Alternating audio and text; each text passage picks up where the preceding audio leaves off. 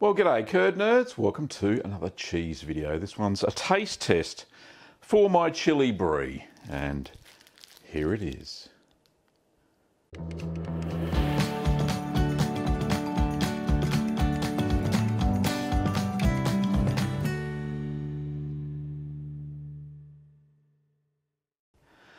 So my chili brie was made in, the writing's rubbed off, it was a while ago. About 4, 6, maybe 8 weeks ago. But yeah, it's little micro perforated cheese wrap, and it was based on a cheese that we found in the supermarket. It was based on this cheese here, which is unicorn chili brie, and you can see that there. So this has very similar stuff inside that mine does. So it's got milk, cream, salt, starter cultures, non-animal rennet and chili, which is exactly what I put into my cheese. So let me open this up and we'll have a look at see how good the white mold growth was.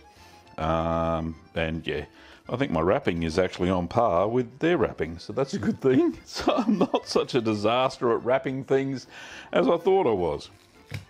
Anyway, let's cut this open. I use one sticky tape, I think. There we go. Oh, I can see underneath. We've got a lovely white mold coating. Goodness me, look at that. So that's spot on. Oh, I can smell it now. Oh, look at that. That is just phenomenal. Oh, it smells earthy, mushroomy. Just kind of what you want. Now this has come up to room temperature. If you press it, it's a little bit firm, which is okay. That's the style. Remember, this is based on the how do I say it again? It's based on the stabilised paste washed curd white mold cheese recipe that is in Gianniclis Caldwell's Mastering Artisan Cheese Making book. So it's adapted from that. It's not exactly the same. Fairly close though. All right, so the mold growth is fantastic. There's no mushiness, or sorry, soggy bits. The mold, there's no blue mold, it's just all white, which is fantastic. So without further ado, let's cut into this bad boy. Oh no, we don't cut it in half, do we? That's what we do. We do cut a wedge. Oh, that's nice. Cut a wedge there. And look at that. That's magnificent. Yeah, a little bit squishy when you press it. So it's got chili all the way through it. And yeah, the white mold has made it a little bit firm. You can see it's aged quite well because the around the outside, there's a little bit of rind action going on. It's a little bit darker on the outside than it is on the inside. So this is a typical example of a stabilised paste white mold cheese. A few holes and stuff in it where it didn't press, but don't press them anyway. They're pressed under their own weight. But let's cut a sliver. Yeah, that is starting to get a little bit gooey there. Now it's been sitting here at room temperature for about 2 hours. Yeah, 2 hours. So let's try it. We'll try it without cracker first. So cracker-lacking, and then we'll try it with a cracker. So here we go. Lots of chili through it, which is fantastic. My goodness. The salt, perfect. I think I only salted these for 2 hours, if I remember rightly. 2 to 2.5 hours. Oh, absolutely perfect. And the chili flavour, great. It's not really strong like I kind of expected, but it's between mild and hot, if that makes any sense.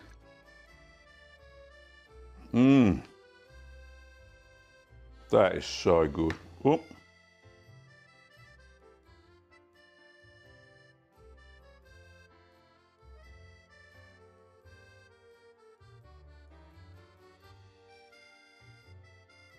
It never fails to impress me, that stabilised paste fake camembert recipe. But as I said, this is a chili brie, not to be confused with a camembert. The only difference between a camembert and a brie is the size. This is a petite brie, as they kind of label it these days. But anyway, let's have a little bit with a cracker. This is not as moist. Well, I'm going to do a comparison in a minute with the unicorn one. Oop. That's nice. It's okay.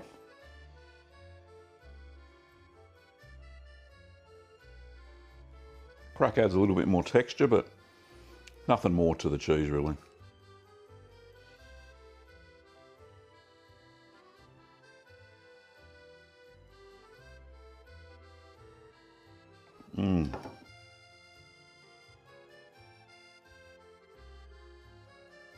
So I'm so glad that I actually mixed the chilies through the curds before I put them into the moulds. I think that helped a lot. And it doesn't really matter. You really remember on the sides of the cheese there were there was cavities in the sides of the cheese. You can't tell. You couldn't tell now because the white mould's covered it up. It's made a really nice rind. And sure, there's some mechanical holes in the middle, but like I said, it was pressed under its own weight. The recipe is what it is, and I think it's really good. No, I don't think. I know it's really good because I've just tasted it. So no, really good. So let's. I've got to have another bit. That one's for Kim. Alrighty. So good. Anyway, so let's compare the two. So this is unicorn cheese, and it's made in. It's manufactured by Snow Brand Australia Proprietary Limited in Nowra in New South Wales. Hey, I used to work there when I was in the Navy at the Naval Air Station. Anyway, a little bit of history. So, Unicorn brand. This is 125 grams. Mine's a lot heavier and a lot thicker. This is a lot thinner. Let's compare the two. Here we go. There we go. Mine's about a centimetre taller, which is okay. Let's take the big sticker off. They've used the same sort of micro perforated paper that I've used to wrap the cheese, which is good. Oh, come here. Get off. These big stickers make it difficult. Right, now this has been sitting in the cheese in the fridge for, I don't know, 3 or 4 weeks since we bought it. I wanted to buy it for a comparison. Oh, the mould coating looks very similar. Similar clarity. It's a little bit squishier. So you can press down, you can see it move, whereas mine doesn't kind of move. Anyway, let's take a little wedge out of this one, just so we can see the difference. So there's a little bit squishier, I suppose, that's the word for it. And there's chili through it, but certainly not as much chili as mine. Compare the two. Mine's got a lot more chili going through it compared to the Unicorn brand. Anyway, let's just try this one by itself. Colours similar. Mine's a little bit darker. Mine's firmer compared to this one's a bit runnier. I think this one's a bit older though, but that's okay. All right, let's try.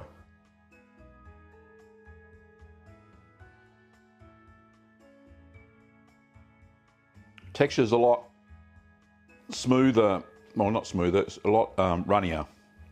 So like a runnier camembert, but I can tell this is kind of like it does remind me of a stabilised paste, but not as stable as this one. Same chili flavour, depth, saltiness is very similar. Very similar saltiness. The white rind is thicker though on the Unicorn one. But nice.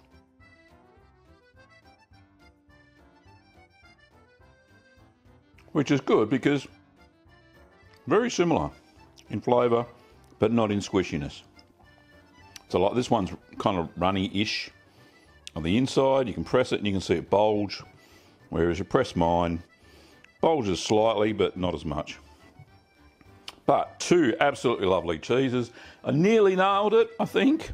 Maybe if the curds weren't as firm when I put them into the baskets, into the hoops, it could have got a little bit more runnier. I remember the first time round when I made this style of cheese, the stabilised paste white mould cheese, that it was quite firm like this as well. So maybe I need to stir it a little bit less to have a little bit more moisture. But look, for the style of cheese it is, I think it's fantastic. It really is. Really nice cheese. So my verdict is, do yourself a favour and try it out. If you're into the unicorn chili brie, then fill your boots and try and go and buy one. If you're here in Australia, they're available in most supermarkets. It's a very nice little cheese, but however, I do prefer my one being a little bit firmer. And it's got more chili through it and a little bit more bite. But yeah, if you're not a cheese maker and you're just watching these videos because you like watching me make cheese, then yeah, you can buy a similar sort of cheese if you're living here in Australia. So if you want me to make more sort of comparison videos like this, based on a cheese I bought in the supermarket and I'll try and replicate it, then please leave a comment below. I would love to know your thoughts on this style of video. Kim's going to absolutely love both of these. She loves the unicorn one and definitely loves the stabilised paste one that I've made before. But yeah, look, it's Moorish, that's for sure. It's a very, very nice cheese. The flavours are fantastic. The paste is fantastic. And of course, the taste is fantastic. That's what's really important. You can have the ugliest looking cheese, but if it tastes good, hey, it's no problem really, is it? That just melts in your mouth. Oh.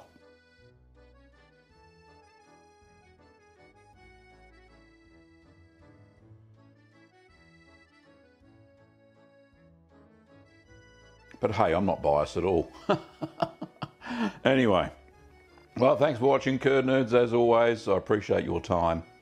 If you haven't already subscribed, then please do so. And ring the little bell so you get notified of more cheesy videos. If you liked it, give it a thumbs up. If you didn't, well, you know what to do. You can support the show by being a YouTube member or a Patreon. Links are in the description below. You can buy the Camembert kit that we have. It gets baskets, but you'll have to add in obviously some extra cultures that I use, the thermophilic culture and Floridanica, I believe. The two cultures that I use for this, and obviously Penicillium candidum and Geotrichum. So just if you want a basic kit with the equipment, then yeah, try the Camembert kit. We've got a couple in stock at littlegreenworkshops.com.au. Well, thanks for watching, Curd Nerds, and I will see you next time.